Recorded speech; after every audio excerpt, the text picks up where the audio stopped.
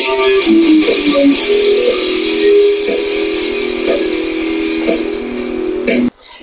everyone, welcome to Logan's Mosh Pit. Glad to have you here. Do me a favor and please subscribe if you haven't already. Thanks for tuning in to a new episode of Rock and Read.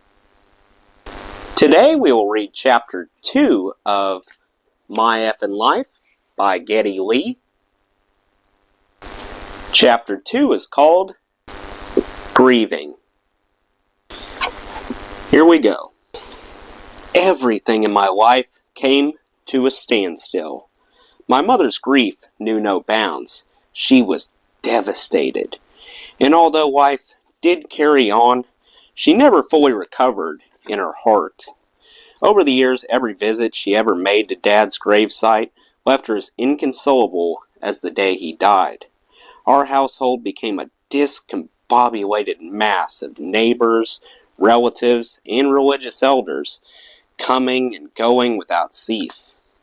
In the old country before the war, my mother's side of the family had been Orthodox Jews, which required them, and especially me, as the eldest male child, to observe strict rules for grieving. These stages of mourning affected me profoundly, and I believe set the stage for my life to come. For, let me tell you, we know how to grieve. We are awesome at it, as if misery were second nature to us. Immediately after burial, we sit Shiva for about 7 days, usually at the home of the bereaved.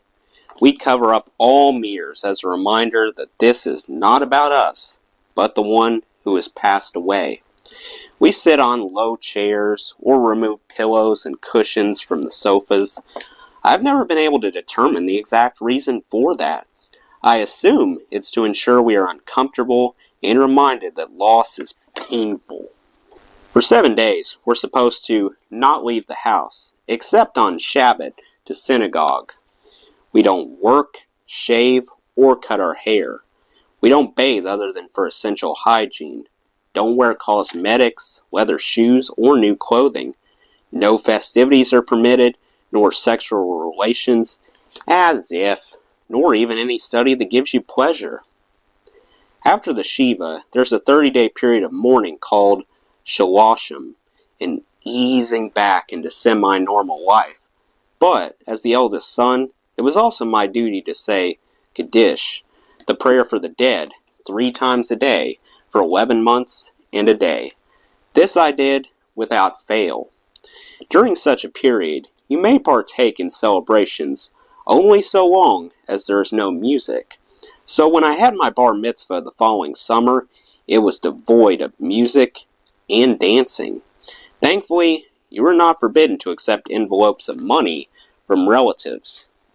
As part of a regular Jewish upbringing, most kids in my hood went to cheder, either full-time or like me, after school between 4 and 6, a couple days a week, and on Sunday, but I hated it.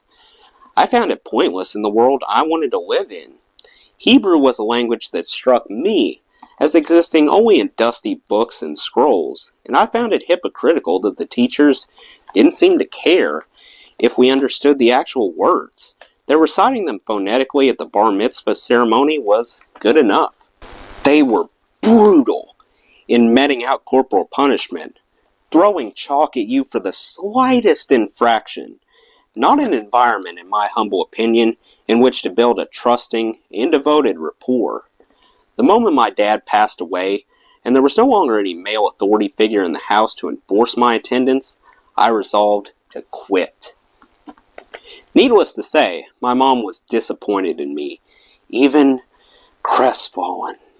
My aunts and uncles berated me for my newfound acts of independence, or as they saw it, defiance. Not just quitting cheder, but growing my hair longer and hanging around with goyish friends. One day, even as my family and I were visiting my father's gravesite, they started in on me. I remember one uncle saying, "You're killing your mother, you rebel, you delinquent." I was to obey without argument, and when I wouldn't, they ganged up on me. Not a single adult relative asked me how I was dealing with my loss, other than the occasional aunt who might swipe the bangs out of my face and say, "You poor boy, be a good son and cut your hair." Not once so much as asked me, "Are you okay?" I never fully forgave them, and have never, ever forgotten the way that one of an uncle crossed the line while I was standing in front of my own father's grave.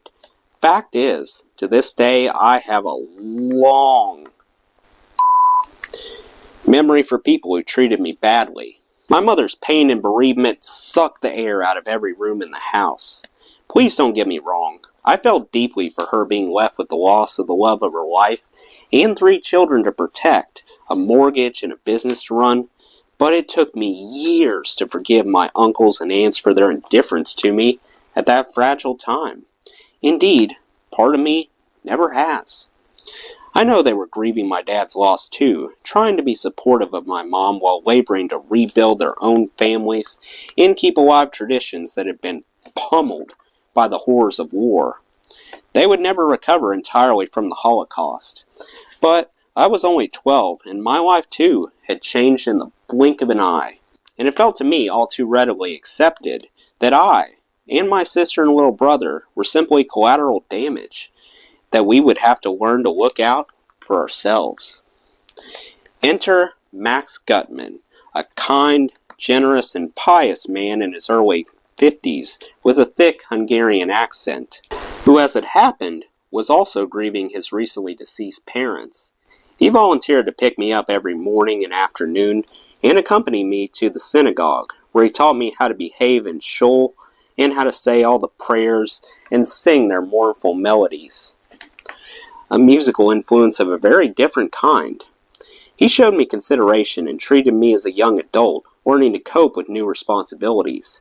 He also helped me prepare for my own bar mitzvah in that same year of grieving. Today, I am a man, and all that. After a time, I believe that Max started to see himself as a surrogate father figure. I think he liked me, but, like a lot of religious people, was mainly trying to do what was right for the community, and specifically for my mother. But I wasn't having it. I had been growing my hair almost with a vengeance, and one day he took it upon himself to intercede. On the way home from morning services, he said, "Let me take you to my barber. You don't have to cut it short. Let's just clean it up a bit." Perhaps my mother had asked him to. I don't know. She'd certainly been bugging me about it as much as every other adult I knew, including the school principal, Mr. Church. Perfect name, eh? A royal pain in the butt. A regular tyrant who made us stand nose to the wall for an hour or more, if he caught us in the halls with our shirts not tucked into our trousers, or if we dared to grow our hair long enough to touch the back of our collar. It seems almost quaint now, but Mr. Church, Max, my uncles, all of them saw my hair as the beginning of rebellion, and wanted to crush it, quite literally nip it in the bud, before it became a real problem.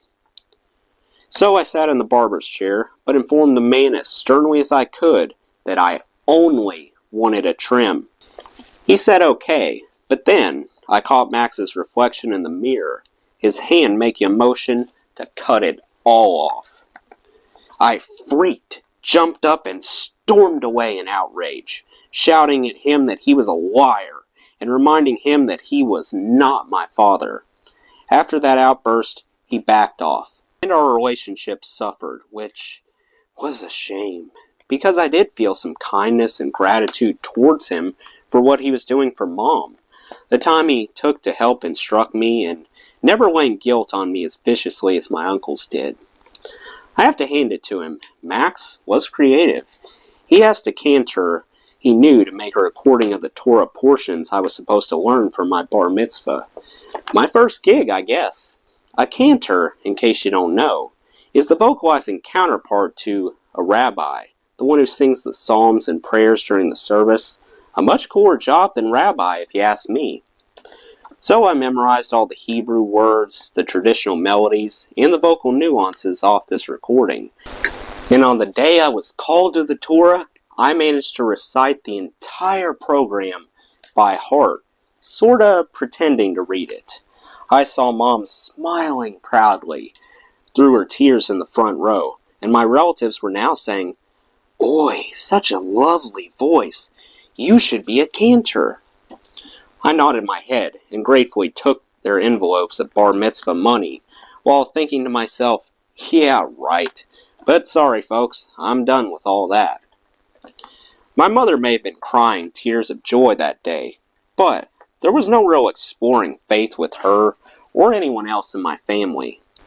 It was all dogmatic and unintellectual. There was nothing to discuss. They simply did as they had been taught. How dare I even question it? There was one direction only, doing what Jews were expected to do and behaving how Jews were expected to behave. Children in the old world were to be seen and not heard. Anything more was disrespectful and a reason to be punished with the stick of shame. My mother in particular knew how to weld that stick with precision. Of course, in time, I realized that faith for them was a way of keeping the dead alive, a tribute to them, an assertion that they had not perished in vain. And in more practical terms, these survivors were committed to rebuilding the Jewish population. For the vast majority of observant Jews, the mantra was and remains, get married, have lots of kids, and keep them faithful to the religion. Thus, it's not just a matter of the past, but the future too. So yes, in time, I did come to understand that that's what drove them, but I still could not bring myself to feel the same way. Please understand, I love being a Jew, and I'm super proud of all that my people have accomplished in so many aspects of life, especially in the face of persistent prejudice, hatred, and outright murder. But I consider myself a devout cultural Jew. I love the history, the humor, and even some of the food, but a belief in God and organized religion? Not for me. A line from Woody Allen's Love and Death sums up my feelings well. If it turns out that there is a God, the worst you can say about him is that basically, he's an underachiever. The fact that all three of Mom's children would eventually marry out of the faith was, in her mind, a heartbreaking failure of her own parenting skills. Even after I'd become an adult, she tried to guilt me back into synagogue. She'd say that by not being observant, I was committing a sin against God and betraying my family and all those who had died in the war. But it was to no avail. I had prayed for the last time. Surprisingly, once the penny dropped that we were not going to change, she did too. It's a testament to her innate intelligence and maturity that she'd learned to accept and even embrace people for who they are. She'd grown fiercely devoted to her daughters-in-law and adored them unquestionably till the day she died. I find that hugely admirable for someone of her age and with her past, and wonder if I would have had the strength to change as she did. My sister also struggled mightily after Dad died. She was the firstborn, his little girl, and clearly had enjoyed a deeper relationship with him than I. She was 14 when he passed, already in the throes of adolescence, and his death hit her that much more viscerally. She tried to escape the household at every opportunity, lashing out and staying out worryingly late. As the man of the house, as everyone loved to remind me, I had to stand up for Mom, which led to more fights. I too was itching to escape, particularly after my synagogue duties were over. I was percolating beneath the surface, starting to reject adults at every turn. And as soon as my 11 months of mourning were over, I spent less time at home and sought out a new breed of friends. In 1966, I started at Fisherville Junior High in New York, just walking distance from our house. It was also there that Susie started hanging out with some tough guys, greasers as we called them. At R.J. Lang throughout my year of woe, I'd continued to be one of the school's most popular punching bags. But in the first semester at this new place, as I was walking home, and one of these kids grabbed me by the lapels, winding up to make my life even more of a misery, another kid said, "Hey, Leave him alone. That's Susie's little brother. Phew, big sister to the rescue. And then, when I made friends with a guy I shared a couple classes with, a good-natured guy with a cheeky grin named Steve Shutt, the harassment period petered out altogether. How come? Well, Shuddy was a rising hockey star, even in grade 7. He was reserved, super cool, and just by association with him, my kosher bacon was saved. If you're a hockey fan, you know he went on to become a perennial all-star for the Montreal Canadiens as part of the devastating offensive line alongside Guy Lafleur and Jacques Lemaire, scoring a career 424 goals, and in 1993 was elected to the Hockey Hall of Fame.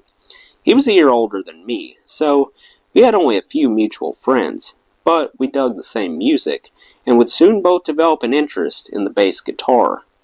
He was growing his hair then too, and in the 60s, man, those with long hair bonded instantly. He'd grow it out every summer, cutting it all off again without hesitation as soon as the hockey season began. He knew his priorities. I'm not sure if Steve was actually aware of being my savior. We never spoke of it, but our friendship did allow me to walk amongst the bullies with impunity. By now, I wouldn't be surprised if you were hoping for the juicy rock and roll bits, the story of Rush to begin. I will tell you all about it, but I'm afraid that first, a few more heavies are in order. In the next chapter, I'm going to relate my parents' experiences of the war. After all, if it wasn't for what happened to them then, I wouldn't be here to tell you my tale now, and I wouldn't be the person who I am. A lot of what loomed over me as a boy went into forging my own personality, my value system, the good things and the bad. But most important, I feel both duty-bound and honored to tell you their story, for their sake. If you find it half as harrowing to read as I did writing it, you may be tempted to skip right along. If you do, I won't blame you, and I'll see you in Chapter 4. But I've included it in this book because I feel we're living in an era that seems to have forgotten what can and will happen when fascism rears its head. I think we all need reminding of it in the face of those who either denied the past or never knew about it in the first place. Well, that's the end of Chapter 2, and now you have some idea of what to expect in Chapter 3. Let me know what you thought of this chapter in the comments below.